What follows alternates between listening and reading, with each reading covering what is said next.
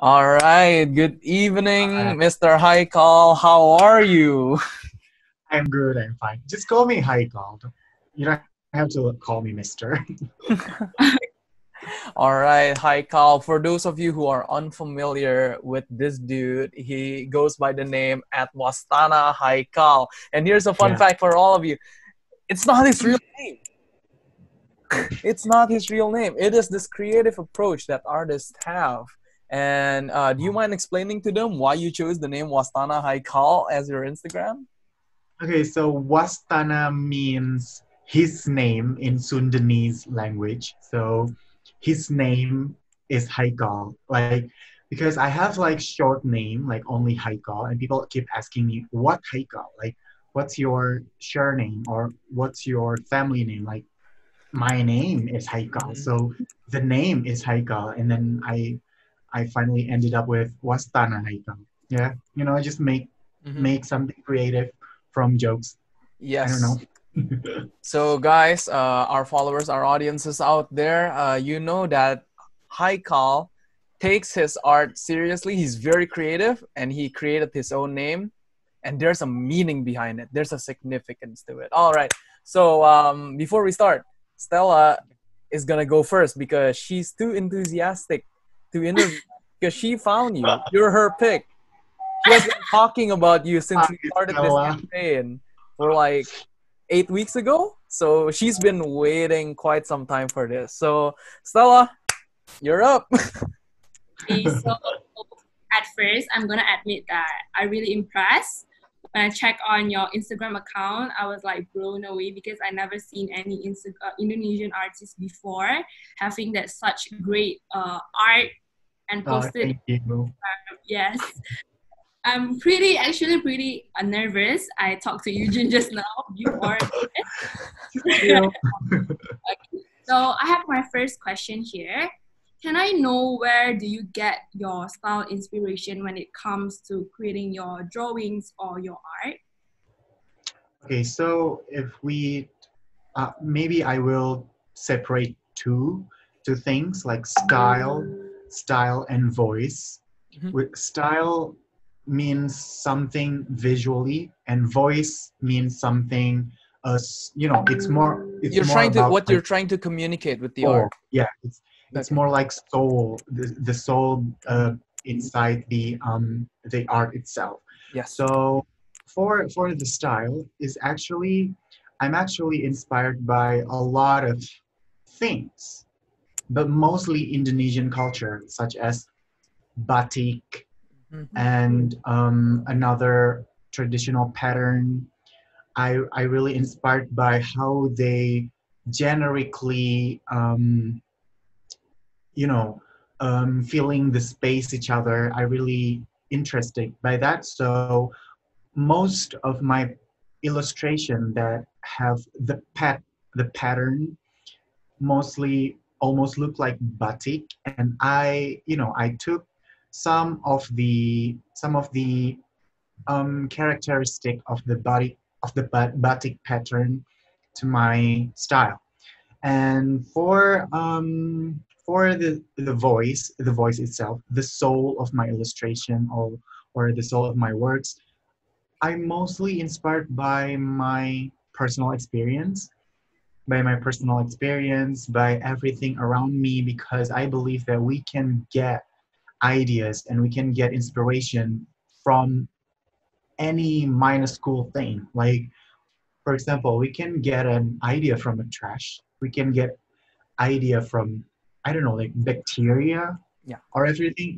Like there's a lot of things out there, and there's a lot of things around us that I try to, and also, also teach me how to be grateful as a human, Mhm. because I can see anything as a good special thing. Yeah. So um, I can make approach, like everything can be approached as from my art perspective, and Mhm. maybe that's what my soul of art, like, I don't know, like people say that that is really genuine, and some of people said that I have this different vibration and different, frequency Yeah. that every time I tell my story, every time I make art.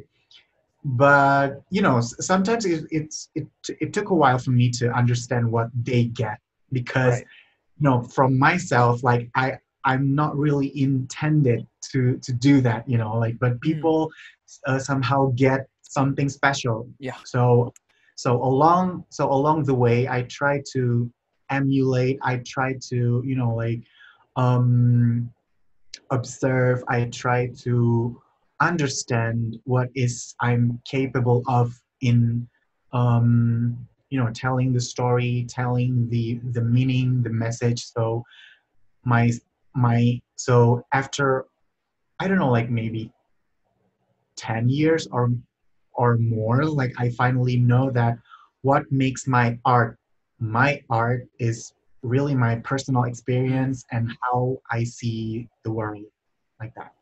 I think that means naturally you always have this creative interpretation to everything, Yeah, right? yeah, And yeah. that's a talent. That's a talent to artists. Oh my gosh, that was so. Yeah, after hearing you talking about your style inspiration and everything, I kind of agree that you make like all your viewer seeing the things in a good perspective way. As for now, Indonesian culture is exposed through all the Yeah, creative work is even better for now. So like all the younger people, adolescents can even understand and appreciate more to Indonesian culture, which is a very good. yeah. Okay, so moving on to the second question, I would like to ask, how did you get started into this field of work, considering that now you are kind of pretty big in this creative industry? Saying pretty big is an understatement in my opinion. So Amen. Okay, so first of all, my mom said that I started drawing at 3. okay. I don't know. I don't know the truth, but my mom always say that. Moms And are always after right. that, yeah. And after that, I keep, like I keep drawing, I keep creating things, like it's daily basis. Like I don't really see that as a hobby, and my parents also didn't push me to do that. Like it just came naturally. Like I see pencil, I see paper, and then I want to draw. Like Yeah. it just came out that way. Mm-hmm. And after that, so I finally realized that, okay, I like this. And then slowly my parents support me. They provide me with more decent tools, drawing tools, and Mm-hmm. more decent papers and everything. And then Mm-hmm. and they also enrolled me to extracurricular drawing Yeah. extracurricular in school, in Mm-hmm. elementary school.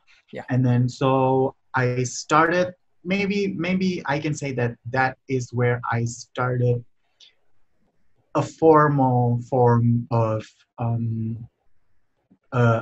drawing Yeah. career. I don't know.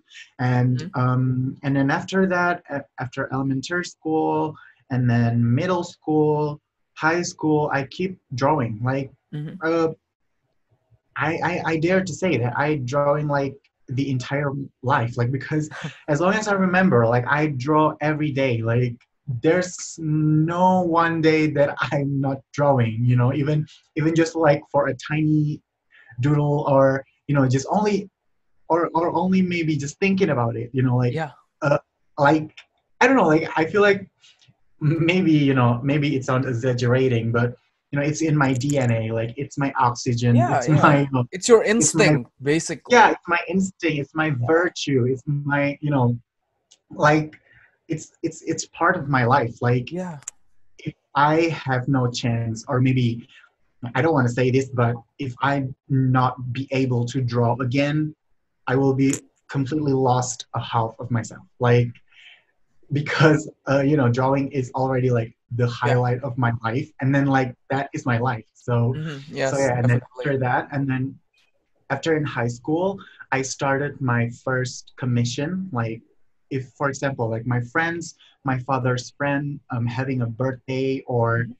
their girlfriend having a birthday, they Right. Okay. yeah they always order, like they purchase my drawings, my caricature, and then that is, I can say that is the first stone of my career Mm-hmm. at, when I was in high school. And then after in high school, I finally realized that I really want to go to the art school. Like actually, and then when I was kid, like when I was in kindergarten, I already said to my mom that I want to be an artist when I was or when I grow up. Like Mm-hmm. it's already planted in my mind that I have to go to art school. And then finally, when I was in high school, I understand how which school is good, and then how to be able to enroll. And then I finally chose Bandung Institute of Technology Yeah. in Bandung, and then I took design and art faculty. And after that, my natural, like drawing, illustrating, and everything, it's already my natural habitat. Like Mm-hmm. it's already my nature. And then Yeah. finally, when I enrolled in that school, I finally,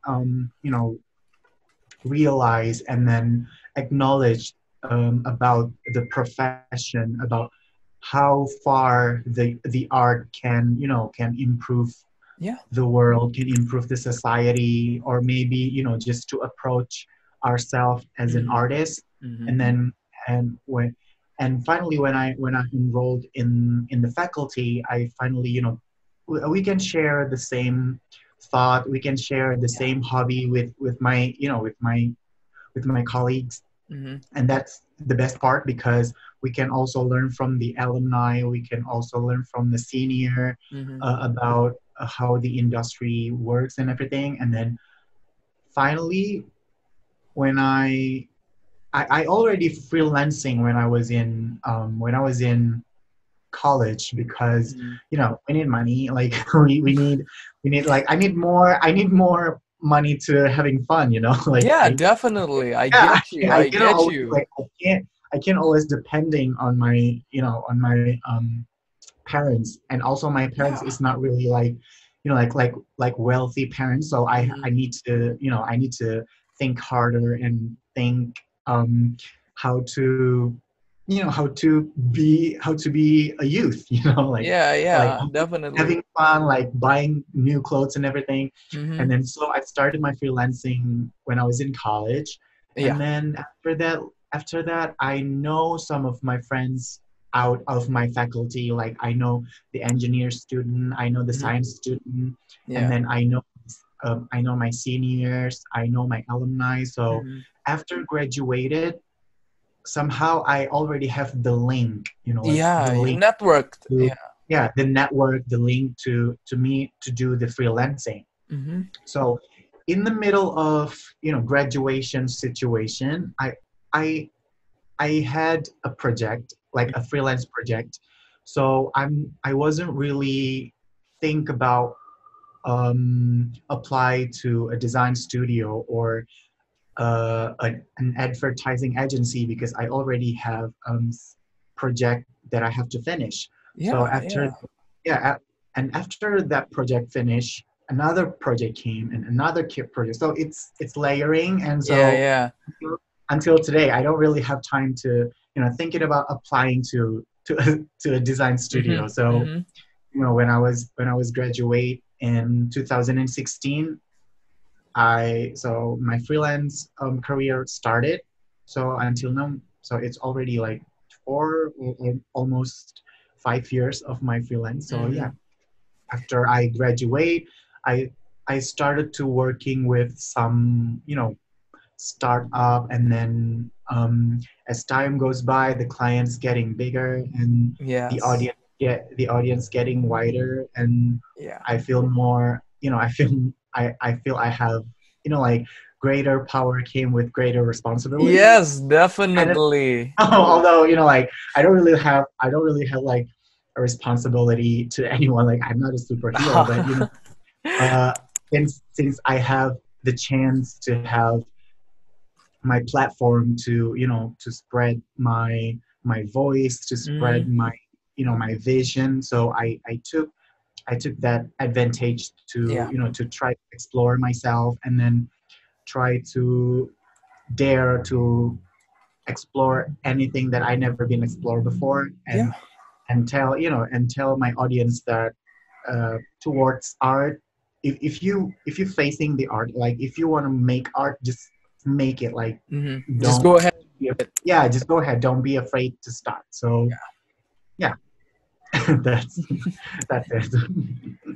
Yeah, I know that you graduated from one of the best universities in Indonesia, the Bandung Institute of Technology. Yeah. Lots of connections there, and basically with that freelance career you just started, it basically it built up your career till now. You've reached a different level of stardom in the art community, especially as being a graphic designer, illustrator. And I've heard I talked to a bunch of graphic designers, both who has made a name for themselves as well, and they speak very highly of you. So I was like, Oh, oh, damn, thank this you. guy, this guy is the man. I'm so glad we got him. But yeah, so I gotta ask you, because you're like one of the biggest players in the market right now. So do you think enrolling into a graphic design or illustration course would be a substantial difference to independent learning? um Maybe, because as long as I know right now, like, no matter how your background, as long as you have vision, and as long as you have hard work and trust to your process and believe in your, vision, even if you came from engineering student or science student or accountant or anything, Yeah. you can be an illustrator, and you don't really have to be able to draw like Picasso, or like Da Vinci, or Mm-hmm. any other Yeah. great artist. You don't have to be like them, like, because in art we're talking about our stuff, actually. Like, Yeah. if you Definitely. trust yourself, if you trust your art, because art is part of yourself. if you Mm-hmm. don't if you don't respect your art, you Mm-hmm. don't respect yourself. That's what I had in my mind until now, because there are so many people to be afraid to try. Like, they always ask me, like, Haikal, I came from accountant, or I came from engineering student, and I want to try to be an illustrator. I want to try to be a designer. Like, just try. Like, if you make a bad artwork in your first trial, that is okay. I mean, like, first time never good. Like, first time always bad.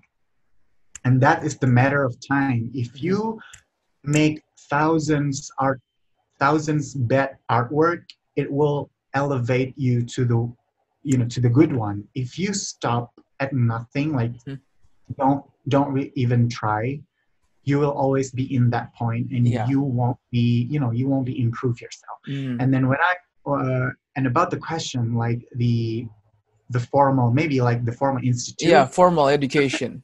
it's somehow, it help you to, to make your ecosystem earlier. You know what I Oh, mean? okay. Like, you already know how this industry Mm-hmm. going. You already know the term. You know the playmakers. Mm-hmm. You know the good names and everything. Yeah. It just to make it make your ecosystem earlier, and Mm-hmm. maybe you have the advantage because you you have the alumni in Mm-hmm. another, in companies, so you will be easily promoted. Mm. But Right. that is not the only way to be success. I mean, Yeah. like, Definitely. that is another way, Mm-hmm. and there's a lot of ways to be, Yeah. success in this industry, as long as Definitely. you know hard work, because hard work pays everything. Like, I mean, Yeah. Yeah. um I have a lot of colleagues that are not from art student, like Mhm, some are from architecture, some are mhm. from accountant, some are from communication, some are from advertisement, and even some of, and even I have my idol. She came from um, industrial engineering, Ooh, but she ended up became a fashion designer, yeah. shoe designer, entrepreneur, Mm, writer. You know, like yeah, you can be whoever you want yeah, as long as you believe yeah. of what you're doing and what you wanted. Because these days we sometimes already give up Mm, seeing so many too many references in yes, front of our eyes yes. and too many references that seems people seems really fast to go there Mm-hmm. and then we easily to give up. Mm-hmm. That is actually very, the very bad side of this industry. That's why if you want to be, if you want to survive in this industry, you don't always have to be like came from The art art background. school. Yeah, you don't have to came from art background. As long as you hard work and believe in yourself, Mm, you will get your market and you will yeah. get your audience. Yeah. As long as you pour your passion and hard work into it, Yeah. you invest in it, it's definitely gonna pay off. But at the same Right. time, formal education, it gives you a safe space to a Yeah. process of trial and error and allows you to be in this network of people, of like-minded people that Mm. helps you grow even more. So that's a Yeah. consideration for all the audiences watching out there. Yeah. Wow, that's thank you for that. But I also have another question related to that, Yeah. to formal education or something like that. It's basically about opportunity, and I realized that a lot of people that I know a couple of my friends who say that I would love to get into this, but I don't have the the right application, the right program, or even a strong Mm. enough computer to work with that. So, in your opinion, to what extent does your hardware define your skill set? Um, for me, tools can be really helpful, especially when you already have when you already become a professional and you already have jobs and everything. You need something that really effective and really can be helpful in terms of enhancing enhancing your visual, or maybe make the make the process easier, or make the process really only in one place, or only in one gadget. That is really helpful. But if you because I always say to my audience, sometimes you need to give up. Like sometimes you need to give up to your situation, Yeah. because we are not born in the same type of family. Like there's Mm-hmm. a wealthy family, Yeah. and some of not not fortunate family.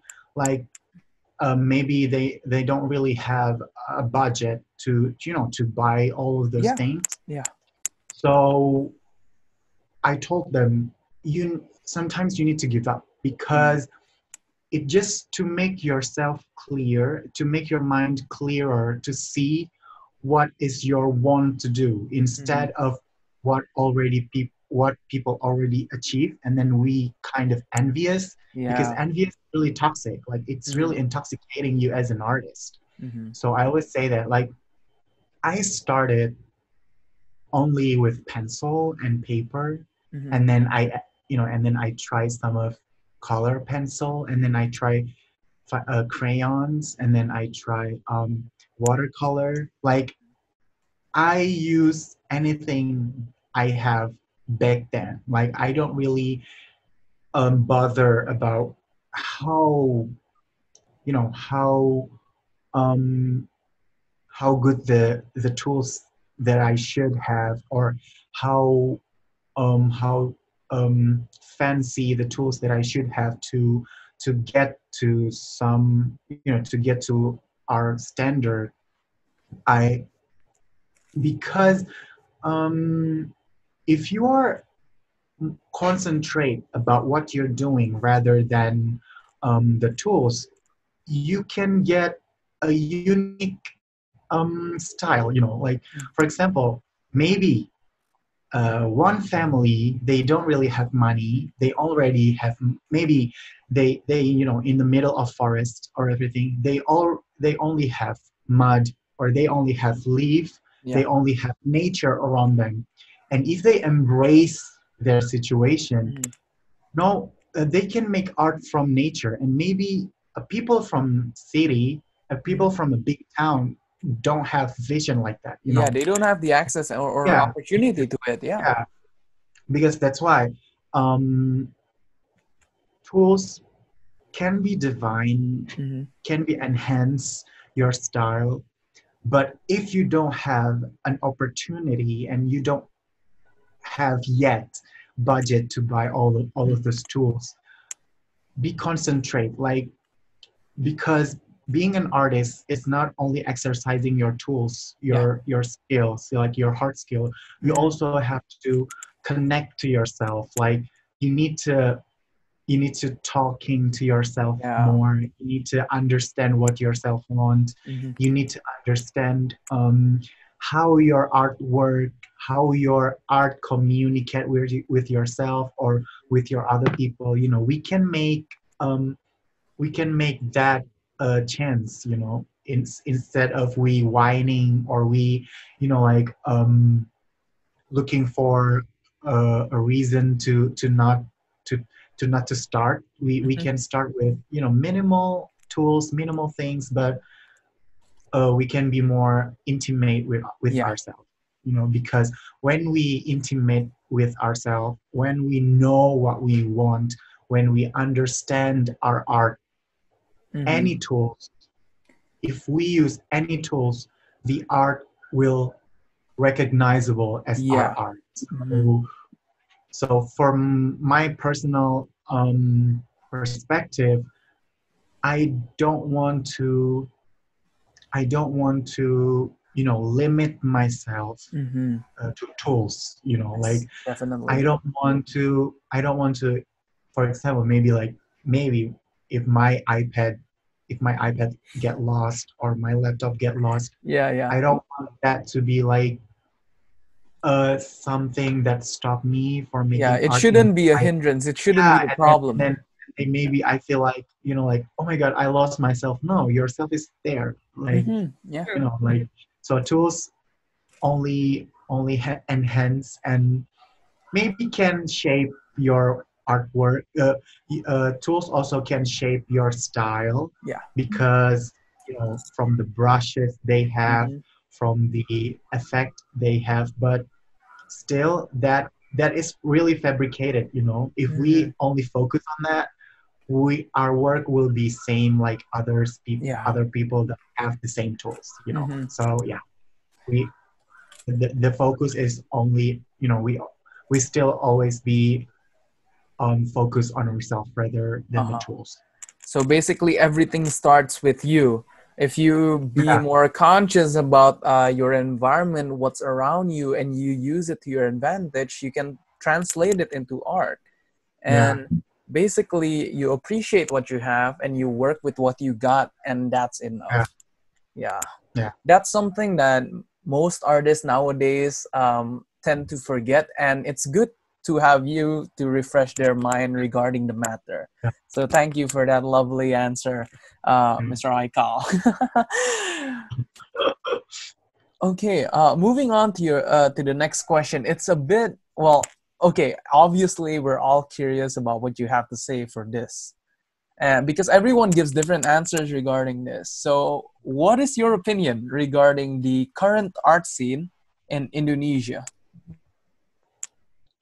um is actually, I feel like the art industry already improved. because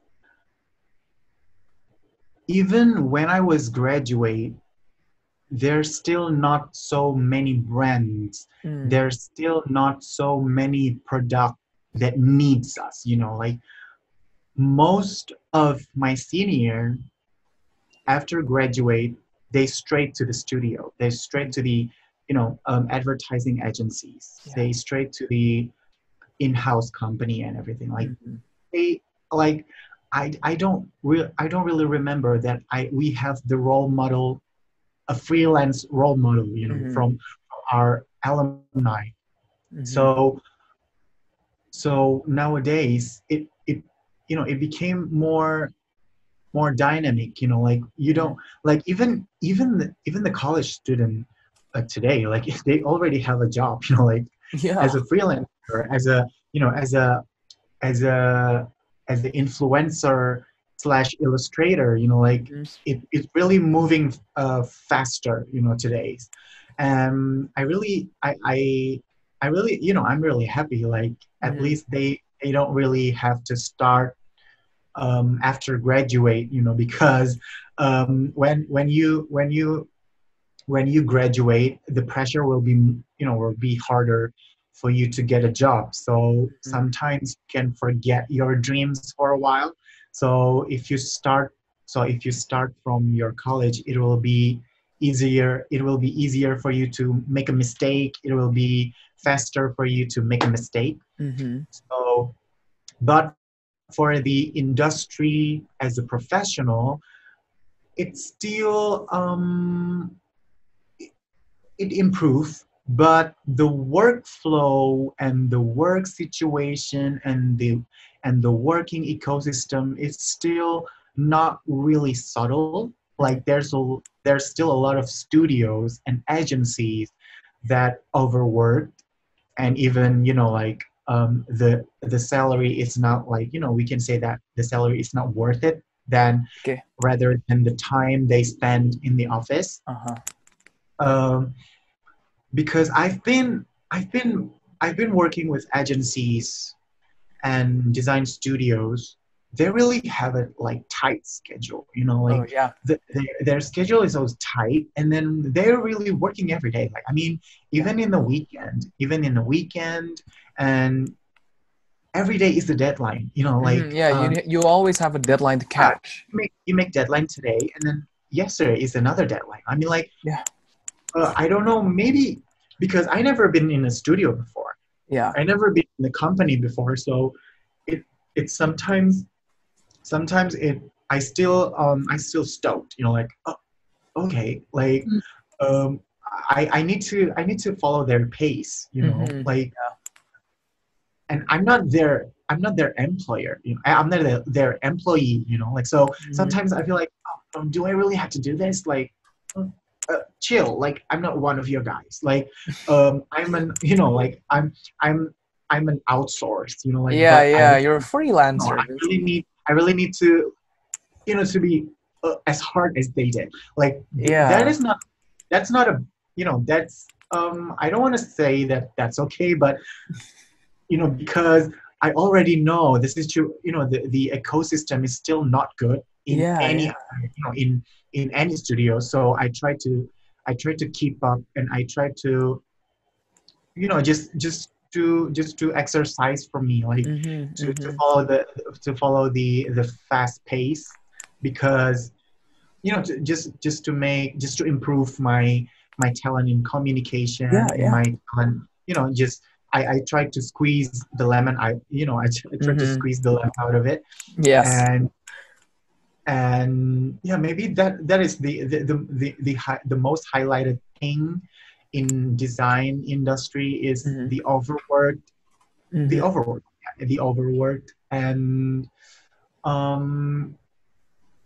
because I don't know, like, the overwork is the more highlighted, the most highlighted things in this industry in Indonesia.